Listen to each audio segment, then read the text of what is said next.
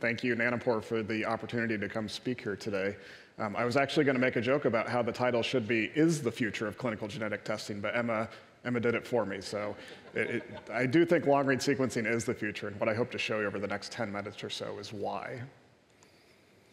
I want you to take 3 points home today from my talk. And the first one is that long reads are going to change clinical genetic testing over the next 5 years. And actually, I used this slide for the first time a year ago in San Diego at a talk where there were a lot of people who do short-read sequencing, and I got a lot of laser eyes when I said this. So within 4 years, this is going to happen. Overall, this makes testing more equitable. More people have access to a precise genetic diagnosis. That's what long reads give us.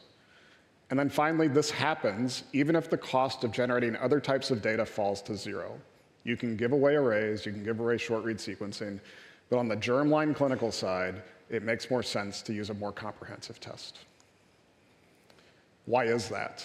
Well, the way we currently do clinical genetic testing, there's a lot of problems with it. It's a bit of a game. Now, this isn't really the diagnostic odyssey. This is part of the diagnostic odyssey. But the first thing is that this is an inefficient process. People have to go to clinics multiple times. They have to have multiple sample collections. They have to talk to multiple providers. During this process, they get referred to different specialists. They have to take time off work. They have to find babysitters for their other kids. They don't go to the genetics appointments because they cost money, right? So we need to simplify this process. It can't be a game like this anymore. And I hope the chutes and ladders analogy works for everybody in the room. We do know that current testing is incomplete, right? So we know that short-read-based methods, for example, capture less than half of the structural variants that are present in any one of our genomes. With long reads, we do see more than twice as many structural variants. Now, they are present in the short-read data, but the trick is finding them. If you would like to write the 88th structural variant caller for short-read data to see if you can increase this number, I encourage you to try, but I don't think you're going to do it, right? We should just use long-read sequencing. We also know that there are different types of variation which are only seen or easier to see with long-read sequencing. Intronic variants, deletions of entire exons, ALU insertions, and then inversions as well. And then finally, the current methods we have are very expensive. They require labs to maintain multiple tests, train their staff on each one of these tests, some of which they may use very rarely. They have to work through these workflows. So on the left, I'm showing you for Prader-Willi-Angelman syndrome, which I'll show you some data from in a little bit. And on the right, Beckwith-Wiedemann syndrome, where each one of those purple boxes is a new test. So there's certain decisions that you make along the way to get to those. So you have to maintain competency. You have to validate those tests. That's expensive and time-consuming. So why haven't we used long reads yet in the clinical setting? Well, one of the historical concerns has been the accuracy, of course.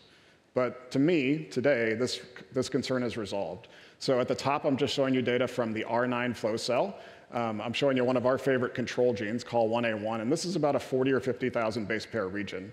If you don't look at a lot of IGV plots, what I'll tell you is that the top is very noisy, and the bottom is much cleaner. This is what I call Q27, maybe it's Q28, maybe it's Q25. I honestly don't care anymore. The bottom is nanopore data, and that's just what I'm going to call it from going forward. The point here is that it's cleaner. We can see most of the variation that we expect to see, and it's comparable with other technologies. So we're there from a price perspective. We're there from a error rate perspective. So what does this lead to? What does this mean long-read sequencing will be for all of us? It's more efficient. You can do multiple types of testing using a single technology, so these families don't have to go through this process of getting referred back to other providers, getting new tests ordered, having new tests approved by insurance, things like that. Long-read sequencing is more complete, of course. We're going to call variants from haplotype-resolved assemblies, probably using things like pangenome or graph callers. We're going to see more disease-causing variation. We're going to see all the disease-causing variation. So on the bottom left, what I'm showing you is data from the 1,000 Genomes Project, where we're sequencing 500 to 800 of the 1,000 genome samples with long reads. And we see that using different callers, we're able to capture what we think are most of the structural variants present in any genome, so about 25,000 or so from each. And on the right, what I'm showing you is from a case that we solved in collaboration with Heather Mefford from St. Jude, where a kiddo had a translocation between the X chromosome and chromosome 13 that caused epilepsy and unfortunately led to the child passing away. This translocation was missed by standard clinical testing, short-read exome, at a clinical lab. It was also missed by research, short-read whole genome sequencing. So getting this information from long reads is much more straightforward. And then finally, long-read sequencing overall is going to be cheaper. It's going to be more inexpensive for clinical labs. These workflows are going to be simplified, they're efficient, and they're going to reduce the overall cost of testing, of maintaining the test. So on the top one where I show you the current workflow, if you imagine a situation where a kiddo has seizures, they come to a clinic, and maybe the provider suspects that they could have Angelman syndrome. So they order that testing, which is going to involve things like copy number variant analysis, methylation testing, and then targeted sequencing of UBE3A. That takes time. Those are different tests the lab has to do. If that's negative, they may go to another test, like a genome-wide copy number analysis. Or if that's negative, they then go look for SNPs or indels in a genome or an exome. And they finally get to the answer. The thing with long reads is, on the bottom, is that you get that answer just by analyzing the data in a stepwise fashion. You sequence it once, and you do all these analyses computationally. We've shown that at University of Washington and Seattle Children's. So this is work that was led by Kate Pascal, who's the lab director for the molecular lab at Children's, and who gave a great talk yesterday about newborn screening using long reads. Just really briefly, we did a study where we took 20 individuals who we knew had Prader-Willi or Angelman syndrome, and we did whole genome long read sequencing of those individuals. And we asked a simple question: could we make a test, could we build a report that people who don't have expertise with long read sequencing could analyze? And the answer was yes. So what I'm showing you here on top is just a copy number plot. So it's just basically the average coverage across the proximal region of chromosome 15q. And it shows you that for this individual, they have a deletion between what we say is breakpoint 2 and breakpoint 3, so BP2 and 3. This is noisy. This is R9 data. This gets a lot cleaner over those breakpoints when you go to R10 or Q25 or Q27 or whatever it is, for example. The nice thing about long reads is we get multiple pieces of information, of course, in a single test. So we can not only evaluate copy number, but also the SNPs as well. So we see that we lose heterozygosity over that region of the deletion. And then finally, we can look at methylation, of course, and we can compare it to controls. And we see that at the key CPG, it's in SNRF-SNRPN, we see a loss of methylation. So the red box is lower than the gray box. And that tells us that this is a case of Prader-Willi syndrome. We can also do things that we really could never do before with clinical testing. We can phase variants that are far away. So for Angelman syndrome, sometimes they're caused by de novo mutations or inherited mutations in UBE3A. Those need to be on the maternal haplotype. Sometimes you can figure that out with parental testing. Sometimes you can't. Sometimes parents aren't available for testing. This is one case we looked at where you can see on your right, in the bottom right, there's a 3 base pair deletion on haplotype 2. It's pathogenic. And then on your left, what you see is that haplotype 2 is red, meaning it's methylated, meaning it's the maternal copy. So we're able to phase this in the absence of having the parental samples. So what do we all need to do to make this, to really realize the potential of long-read sequencing in the clinical setting? Well, the first thing we need is we need databases of control variants from diverse populations to allow us to filter and prioritize this data. It's really hard to look through 25,000 structural variants and find the one that's causative. Sometimes it's not hard, but most of the time it is actually challenging. This includes databases for methylation as well. So I will say that part of this is being done by us with the 1,000 Genome Sequencing Consortium. At most, that'll be 3,000 or so samples. That's not enough. There is work, of course, in the US with the All of Us project, and then the work that's being done here in the UK by Genomics England, and then other consortiums worldwide. But we need to bring all that data together and make it accessible to the entire community. This allows us to identify things like small variants in genes that are difficult to sequence. Hydin is one of my favorite. I've seen a couple of clinical cases like that.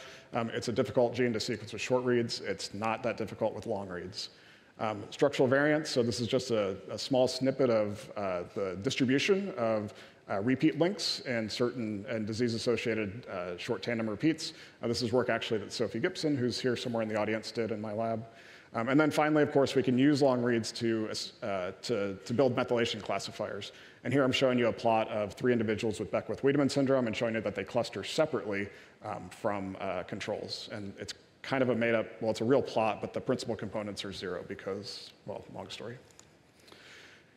We need automation for the clinical space. If you were here the other day, you saw Clive's talk and he made fun of kind of the pipetting of the flow cells. If you've ever loaded a MinION, that hit very close to home. It hit close to home for me, but it's very true.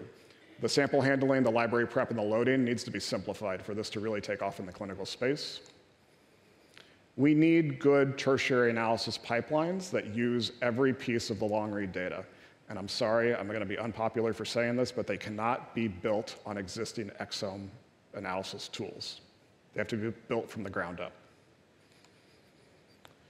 In the US, we need to engage the payers to figure out how do we pay for this. This is a different way of thinking about testing.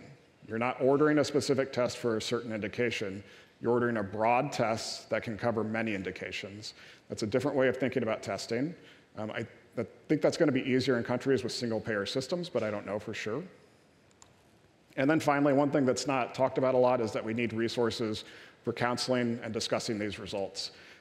If you ever tried to return an IK-BKG result for incontinenta pigmenti for a family, you understand that explaining things like methylation, in-segmental duplications is very difficult, right? So we need good resources to do this. So I'll end just by saying that I believe that long-read sequencing is the future of clinical genetic testing. Today we have the stepwise system. It takes many years to go through. In the future, this is going to be comprehensive testing that's completed in hours, not days. And I do think that newborn screening will eventually be long-read sequencing based. And then today, genetic testing sometimes drives our clinical decision making. And I think in the future, genetic testing will often drive our clinical decision making. So I'll stop there, and again, I'll say thank you for your attention. Thank you to Nanopore for the opportunity. And of course, thank you to my lab, who does all this amazing work and is really the reason I get to come here and give great talks like this. So thank you all.